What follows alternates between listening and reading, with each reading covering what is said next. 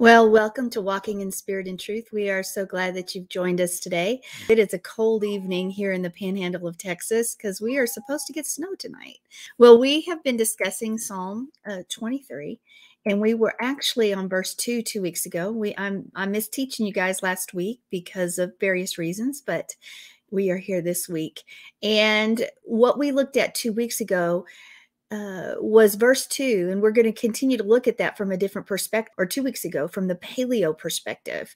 And we learned that, as maybe surprising to some, that this psalm is really about, or at least verse 2 really is talking about Shabbat and Yahweh removing the chaos from our lives because he leads us beside water still. He leads us. And so we looked at it. Then I want you to go back and listen to that from 2 weeks ago. But we're going to continue and look at it from another direction right now, maybe more traditional. But I still think that you're going to catch some meaning and some depth in it that you may not have otherwise. Beside water still, he leads me is how you look at it in the Hebrew, or water's calm. Let's first take a look at sheep, because that's how we started last week or 2 weeks ago. We looked at sheep. And you think about sheep, they need a shepherd to lead them. Why? Do the sheep know where the best drinking places are, where the best water is, where this water that's not stagnant is? Do they know these things? No, they've got to have a shepherd. In fact, often the shepherd employs much industry, much effort in finding good water for the sheep. How much of a sheep is composed of water? Well, they say on average it's 70% of a sheep is composed of water. So what do you need? You've got to have good water for metabolism. You've got to have good water to help the cells, the sheep do, and us too for that matter, to help your cell and your bodies operate as they're supposed to, and to make the functions of the body work correctly. Water for sheep determines its vitality, its strength, its vigor, and it's essential to its health and well-being. And ultimately, water is required for life. Now, I want you to think about us. We are supposedly composed of about 60% water. That's not a small amount for us either. 60% water. Have you ever noticed that when you don't drink enough, you get a headache? Well, you do, and you will even stop thinking clearly because you need water to maintain metabolism and the functions of your body as well. In fact, the brain and heart, those places that quote unquote think, are 73% water. Your lungs are about 83% water. Your skin is about 64% water. Your muscles and kidneys compose of about 69% water. Even your bones are made up of 13% water. Now, we don't often think about bones being made up of water, but the point is here that we need water just as sheep are so that we can function as we're supposed to function. Okay. So if the supply of water for a sheep drops off, its body begins to deteriorate. Dehydration of the tissue sets in, and it does damage and can do permanent damage to them as well. And that also means the animal becomes weak and impoverished. So when a sheep is thirsty, guess what happens? They become restless and they begin to set out and they search for water wherever they can find it. I've got to have water. I've got to have water. Well, I'm guessing maybe that's what the sheep are thinking, or instinctually, at least they're going forward to find water. And if they don't find a good supply of water, a good clean supply of water, they're going to drink from polluted holes, and whatever disease and parasites are there are going to be what ends up. But that's why they need a shepherd, because they can't do it on their own. So when David was writing Psalm 23, he was looking at it from the standpoint of a sheep, and because he was a shepherd. So David says he alone, Yahweh alone, knows where the still, quiet, deep, clean, pure water is. And he alone can find the water that's going to satisfy those sheep and keep them strong and keep them fit. Well, it's the same for us. He alone is the one that's going to supply, not a stagnant word, not stagnant water, but fresh living water that will keep us healthy and strong. Now, sheep ultimately can find water from 3 sources. They can get it from dew on the grass and deep wells and springs or streams. Now, I did not know this fact until I was studying up on it, but sheep can actually go months without water from a body of water because they get it from the heavy dew that's on the grass each morning. So they rise just before dawn and they start to feed, and they'll even graze at moonlight. In the early hours when the vegetation's drenched with dew, that's when they get a large supply of water for themselves. And if you think about it, in the parched land that they're in, that fresh water in the morning is so important to them. Well, let's think about that fresh word that comes when we give him the first part of our day, in that morning time before we get the rest of our day going, is going to satisfy us. It's going to cause the rest of our day to function much better because we have been drinking first thing in the morning from that water as we've had our time with him. Because dew is clean and pure.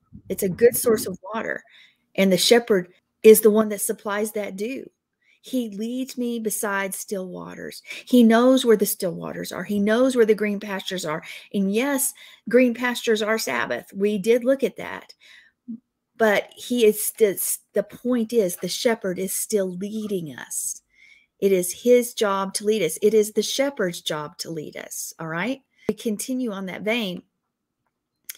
I want us to think about the word lead, Yenahaleni, Yenahaleni. Okay, when you read from right to left, so Yenahaleni. Now, the root word of that is Nahal, which means to lead with care. That means to guide slowly, to manage, but it specifically has this idea of leading or guiding one to the water. Rabbi Samson Hirsch says that it means to lead the one who is weak.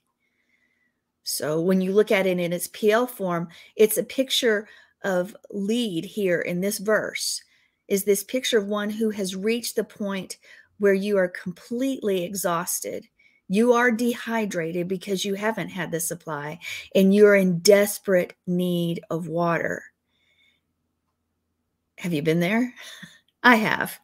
Now, if you think about the physical sheep in the Middle East, you think about pictures you may have seen, that seems very logical. But when we look at it for us, it is this picture of being so exhausted that you need someone. You need someone to support you or even carry you to waters that are going to refresh you, to give you that fresh word, to give you his word, to give you what you need for the moment so that you are supplied, so that you are no longer dehydrated, where your body isn't functioning correctly, where you aren't thinking correctly, where you've reached the point of exhaustion. Your strength comes from him. Okay. All right. So I have a question for you. If you want to hold that thought for just a moment. How many times do we in the physical life, we actually will become more and more dehydrated because we don't drink, and to the point that we forget to drink, to where we are really dehydrated. We really do need water, and we don't even recognize that we need the water. And we need someone to come up beside us and say, you need to drink. You need to drink water.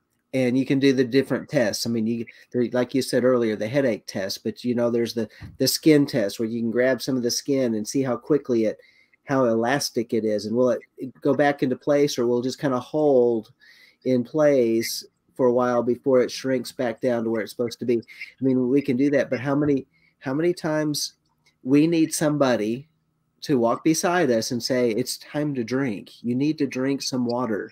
You're dehydrated. And I think about that, how we are as people. We are sheep. And if we are without the water of the word, literally the washing of the water of the word, how often do we just recognize, we don't even recognize we're parched with the word. We're parched.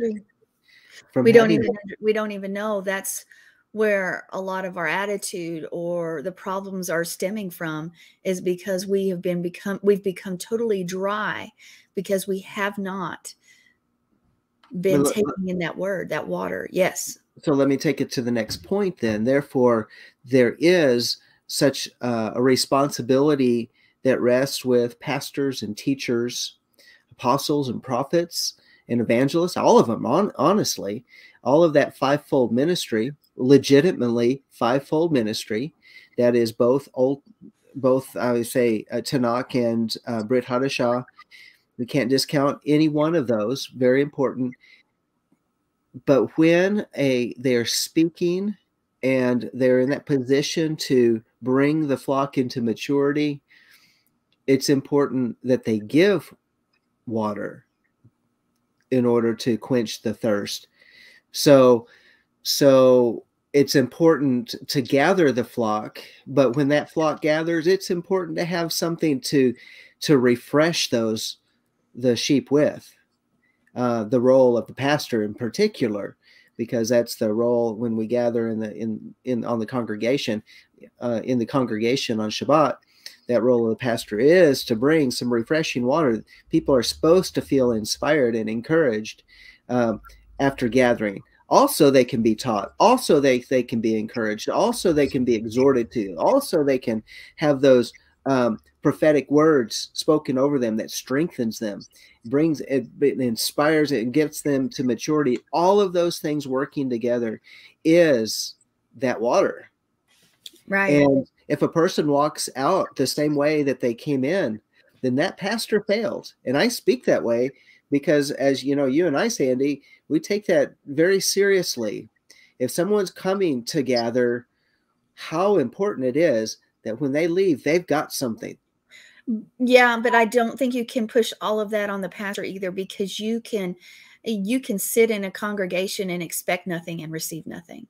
And here, that expectation is very important, because there is that old idiom that says you can lead a horse to water, but you can't force him to drink. And so it goes two ways. Attitude is everything. A sheep's attitude will prevent them. And if you came just to find the newest nugget, or if you're sitting there for a performance or a show, you'll receive nothing. Mm-hmm. And that is not the fault of the shepherd or the pastor at the point. And so there is a twofold responsibility, because we are thinking living creatures as well. And it's also our responsibility. And some people hate this as a pastor. I'm going to say this. And John and I co-pastor our congregation together, side by side. One's not over the other. We lead together. But it is also our responsibility to say, hey, have you been in your word? And that irritates people. Have you been in your word? How often are you in your word? Have you spent time alone with the Father? Have you spent time in worship?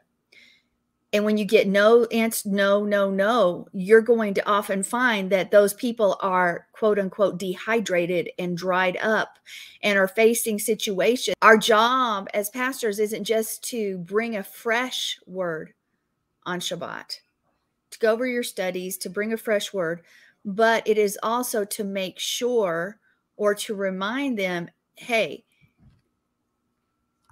there's dew every morning, but you have to go spend the morning and get the dew off the grass. Yeah. Every morning that dew is fresh, but you have to go out and put effort to get that fresh dew from the grass every day, that fresh word, spending time with him every day.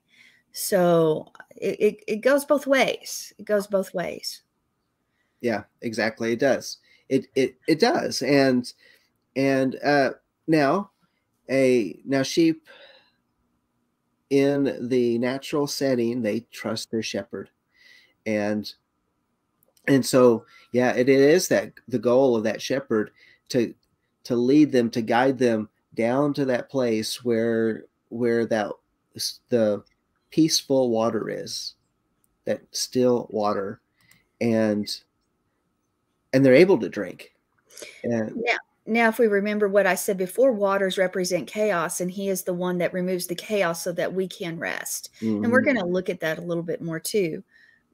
And that all plays a part in what this picture is of the waters that are still and calm. Let's look at the Hebrew letters. But before we do that, I want you to really get this understanding that Yahweh puts his arms around you when at these waters still. He puts his arms around you to support you, and when your strength is almost gone, and he guides you to that place of refreshment, those waters of refreshment, if you will follow. And that's another thing. It's got to be the one that satisfies. We've got to stop looking at other things to bring satisfaction, to fill our time, to bring answers in our lives when we've failed to go before our King, when we failed to allow him to lead us to that place of satisfaction. When we look at letters, one more time, the letters of the word Yenahaleni, we have that picture of the yod, the nun, the hey, the lamed, the nun, and the yod. It's almost like this pyramid that's formed because we hear the repetition of those letters.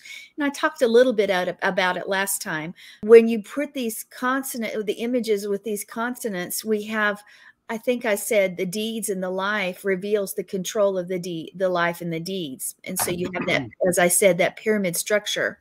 I think it helps us to understand, what does it mean to lead with care?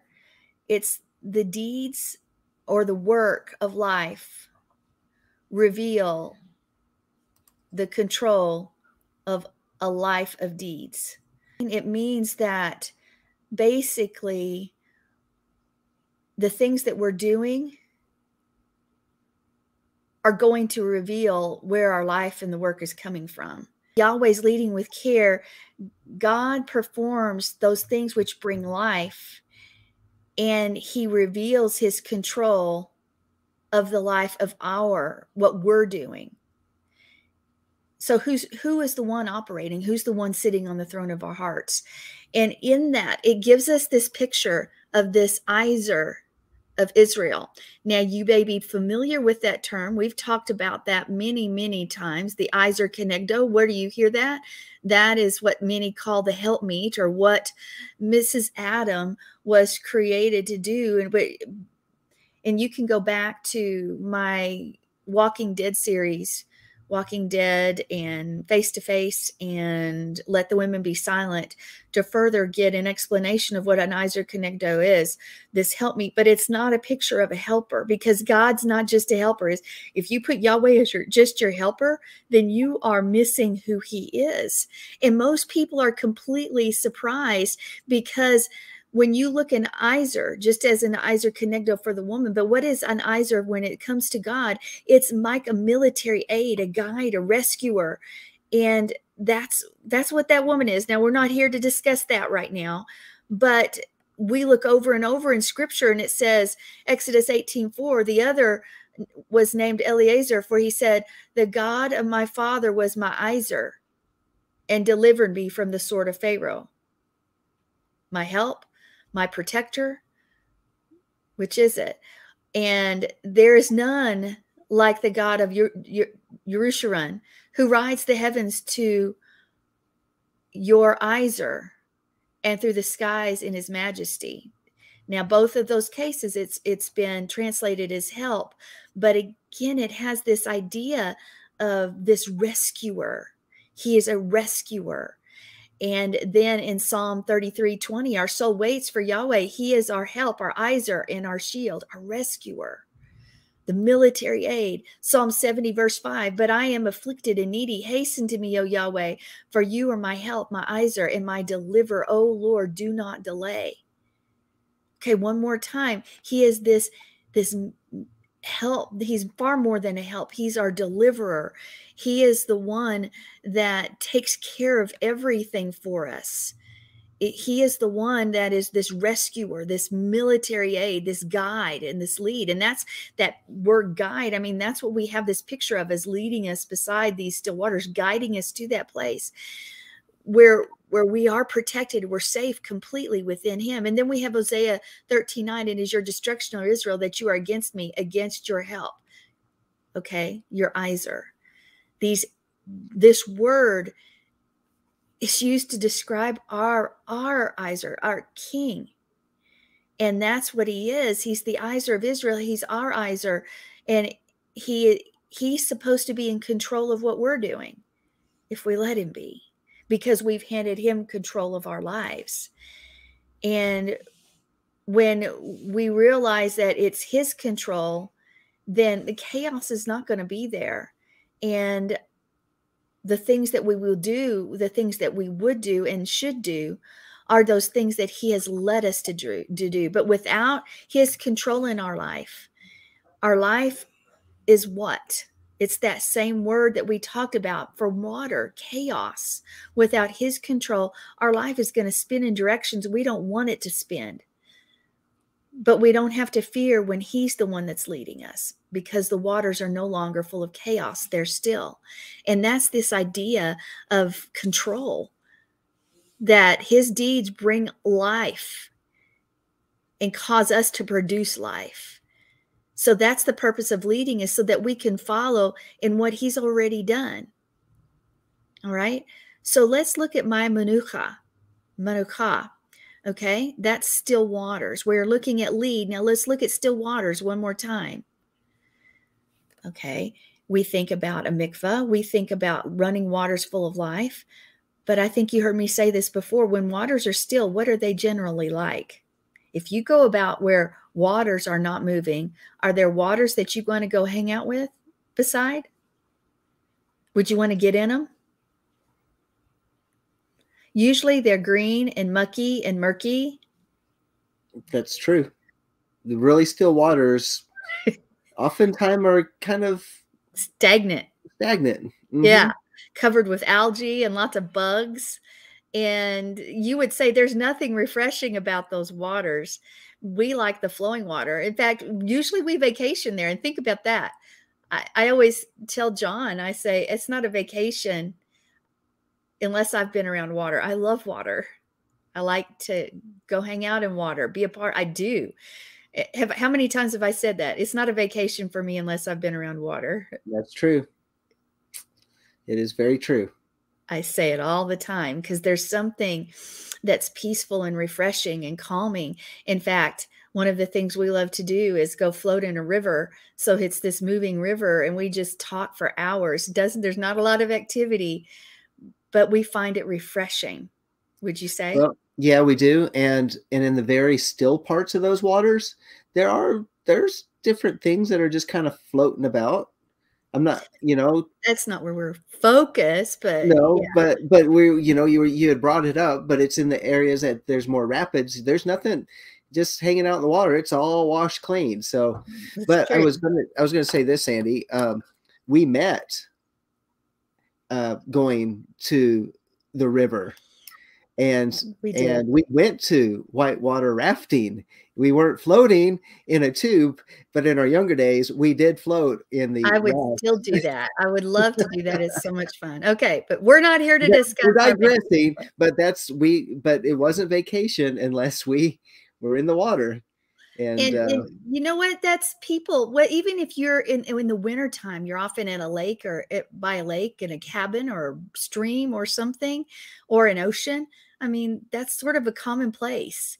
And so there's a reason that we're drawn to the water.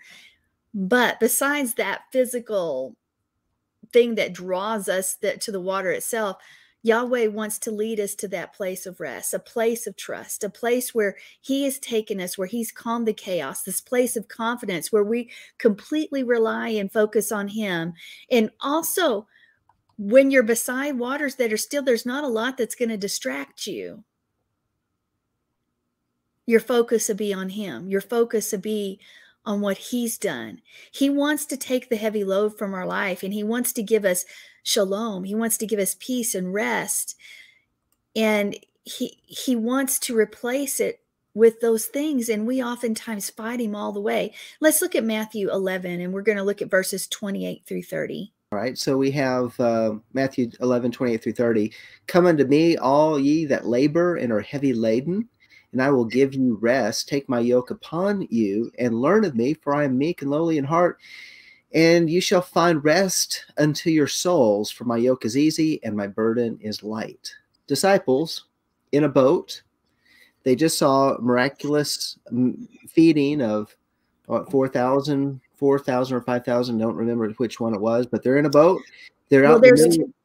They're in the Okay, middle of go the ahead. Sea of Galilee, and the winds are against them. It's a storm. The waves are tossing. They're struggling, and Yeshua is not in the boat. And so then in the midst of the storm, all of a sudden, so it's the midst of the storm. It's in the midst of the storm. They look up, and Yeshua is walking on the water towards them and is about to overtake them. And they cry out, "Oh, it's a ghost!" That's how the King James version says it. It's a spirit. It's it's something that's not real. And Yeshua says, "It is I," if I remember right. I may be paraphrasing it. Forgive me if I am. And Peter says, "If it is you, then beckon me and I'll to come to you." And of course, that's when we have Peter sinking and Yeshua pulls him up and, "Oh, you little faith," and he gets him in the boat. And as soon as he gets in the boat, everything's still. And they're at the other side. And we have to recognize that we may be in the water, and that water is chaotic. We are in a storm of life. And the only place where it's safest is when we allow Yeshua into our boat and we reach our destination. And I was just thinking about that in terms of the Good Shepherd. Sometimes we leave the shepherd behind and we get to the wrong water, but once he arrives, he'll make that water right. That's exactly right, because And he is the living water. Right. yeah, and it takes that. Sometimes we have to stop. Not that we haven't disinvited him, but maybe we need to actively invite him into the midst of that storm so that the chaos will be still. Well, it says that's what that whole idea is on the word being led, is that he is the one that will control the chaos so that through his deeds, and then our actions will reflect that as well. It's that pyramid structure, but we've got to allow the living water to come in. Let's look at John 4:13. John 4:13. Yeshua answered and said unto her, "Whosoever drinks of this water shall thirst again. And whosoever drinks of the water that I shall give him shall never thirst, but the water that I shall give him shall be in him a well of water springing up into each everlasting life." Okay, but did you say that everyone who drinks, that means there's something we have to do. We have to drink the water. But whoever drinks of the water that I shall give him shall never thirst. Mm-hmm. There's a choice there. There's a choice there. And that just goes to say we've got to be connected, not only resting beside those waters where he has satisfied us completely and satisfied and stop the chaos around us so we don't have to worry about tomorrow or the rest of it. But we have to choose to drink. We have to choose one more time to get into that word. So let's continue to look at that word still, because I want that menuat, the plural form of that, nuah, means to rest, to repose, to be quiet, to relax. One more time, if you hear the word rest, what do you connect that with? Sabbath. Sabbath is our rest.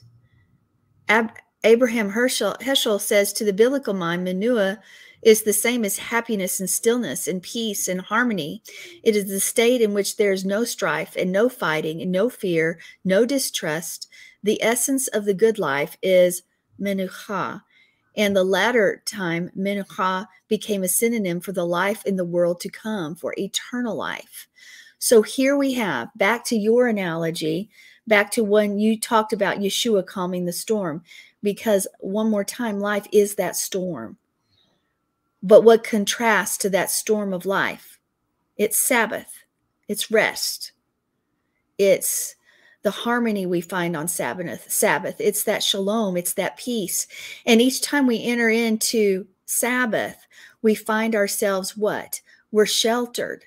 It's as if we're in this ark and we're floating over these waters that where all strife and striving is gone because we're resting in him. And each time we experience his presence on that day, We know that we've been fed, we've been clothed, we're sheltered, and we're guided by Yahweh himself, the Good Shepherd. That's this picture coming back full circle, where we do find these still waters, and he's taking care of us when we're completely exhausted, when we're weak. But where there's something that happens in Sabbath when we're beside those waters, and that is restoration. Restoration. And we find that through him on it, because he is the source of life. He is the source of living water. But we've got to participate. Yeah. We've got So yeah, we do have to participate in Shabbat. That's really the key, because if we go over to Hebrews 3:11, where it's quoted about the Israelites in the wilderness, where he says, "I swore in my anger they will never enter my rest," and so what is it that they were not able to enter into, and why? It's because they had hardened their hearts. And this is where it says before that, "Oh, that today you would listen as he speaks. Do not harden your hearts as in the rebellion in the day of testing in the wilderness. There your fathers tested me and tried me, and they saw that my works for 40 years. Therefore I became provoked at that generation and said, their hearts are always wandering, and they have not known my ways. As I swore in my anger, they will never enter my rest." And so it goes on. "So see to it, brothers and sisters, that none of you has an evil, unbelieving heart and forsakes the living God, but exhort one another as long as it's called today, that none of you become hardened by sin's deception. For we have become partners with Messiah, if in fact we hold our initial confidence firm until the end." And it goes on, and in verse 19, "So we see that they could not enter in because of unbelief." They couldn't get that rest. But that word for rest is, in the Greek, is katapasis. Katapasis, and I hope, I don't know if you were going to go there with that word, but you know what it means? It means a putting to rest, a calming of the winds, and a resting place. So it goes right along with this whole analogy of the storm in the sea, the whole analogy of where we're being led to the still waters. And what is the still waters? It is Shabbat. It's where sometimes we have to make the week stop in order to find rest, where there is a calming of the winds, there's a calming of the storms, there's a calming of all the events of our life, till we say, that's not going to break in. This is the time of rest. But the thing is that he's put the parentheses around Shabbat, and we enter in through the door of the first set of parentheses. We are in a bubble until we exit those parentheses. And that's what the rest is about. It's that fixed, tranquil place already set aside for the week. And we can choose either to go there or not. I'm sorry. I'm just excited about this. But here's the other part of it, is why did they not enter into it before? Is because they had an unbelieving heart. They didn't think that the Shabbat was really that day that's set apart. That's why so many Sunday Christians have a hard time with Saturday, because there's unbelief about that day.